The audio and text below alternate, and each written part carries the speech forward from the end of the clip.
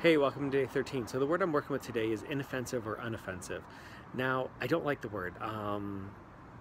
It always seems to me like you're like stepping on eggshells, making sure you don't burn bridges, and you're carrying like a Zippo or something like that, and the bridge is covered in gasoline, something like that, which is so not the case if you're trying to speak your truth, be creative, and worrying about how others are going to react well before you even put your initial thoughts down onto paper or onto camera.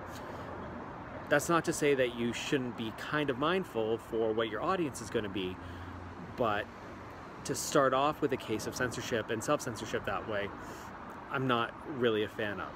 That being said, there are no excuses for things like hate speech and stuff like that. So I want to know, what are some examples that you have of when inoffensive or unoffensive just goes too far?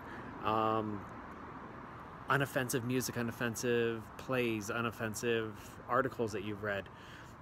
I find it gets so muddied down myself, but I want to know what your thoughts are. So please comment below. I'll talk to you tomorrow.